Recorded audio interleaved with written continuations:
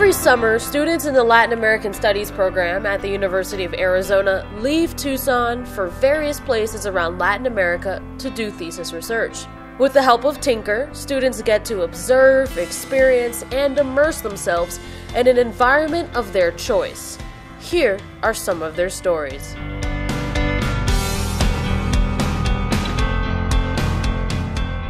Mi investigación es con la comunidad, una comunidad en Colombia, en el sur de Colombia, que es la zona de reserva campesina.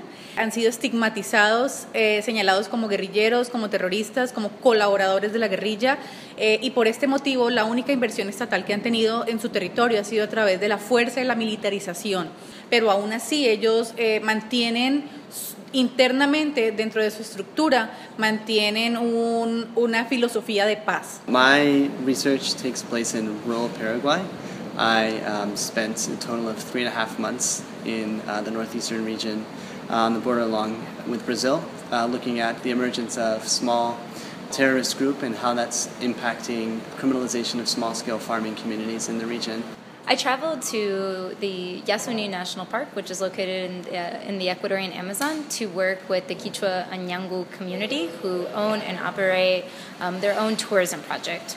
And so my research is really about looking at the dynamics of community-owned tourism. I'm particularly interested in looking at what happens when the community has power in their hands to control what the performance of tourism looks like and what the tourism experience is like for visiting tourists. And I was looking at the relationship between oil development and affected communities. So I'm looking specifically at this lawsuit that is happening in Ecuador with Chevron. The way that I see it, this case is an example of community resilience and resistance about how a group of people who were being marginalized and exploited organized and were able to hold this company accountable. The first time that I went down, I went down with this idea, with what I thought was a novel idea, that the state is using this terrorist group to criminalize small-scale farming communities. And about halfway through my fieldwork, I realized that someone had already published a thesis on it, but it didn't end up being the end of the world, right? What we learn in academia is that we're contributing to the literature, right? We're not trying to necessarily blaze a new path, but we're building a narrative. Es mi primera investigación en toda mi vida, entonces no sabía cómo iba a ser, no sabía qué tenía que hacer, no sabía con qué me iba a encontrar. Cuando empecé a recoger todos los testimonios, a tener contacto con ellos y a entender cómo era que ellos hacían el trabajo, yo dije, wow, lo que yo pensaba que iba a hacer no es lo que yo tenía que hacer.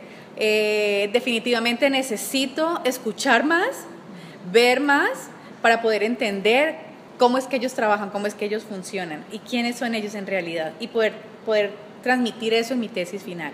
You know, I know a lot about the case, I've read a lot about it, I've watched a lot of videos, seen pictures, but when you're actually there, talking to people, you know, I was in the areas that were contaminated, it was a completely different experience. I was doing one interview with a woman who was describing to me all of the symptoms that her family has felt from, they used to live 30 feet from one of these unlined pits that had toxic waste. She was describing to me that her son was incredibly sick, so they had to move, but where they moved, it was not much better, and now she's getting sick. I was asking her, is it any better than where you were before? And she was saying, no, it's not, but where are we gonna go? You know, everywhere is the same. A moment for me that was really kind of revelatory was when I was detained by the police for 3 hours for trying to enter a small-scale farming community, and was questioned and verbally abused, which was kind of it allowed me to see firsthand how folks are criminalized and the processes of fear that are used against this community to kind of disarticulate them from resisting. And so I wouldn't have been able to experience that without having actually been there, and I think it was like a personal first-hand experience that couldn't have been achieved any other way. Trabajé mucho con la gente, con las comunidades, con los colonos, con los campesinos, y fue maravilloso el contacto. La energía que te entregan, la sinceridad con la que te hablan, lo que conoces de ellos, toda la riqueza cultural que te transmiten es algo que te llena, y eso nunca lo vas a conseguir en un espacio académico aquí en 4 muros dentro de un edificio. Entonces, cuando lo vives, lo gozas, lo aprendes y te lo quedas. Es maravilloso.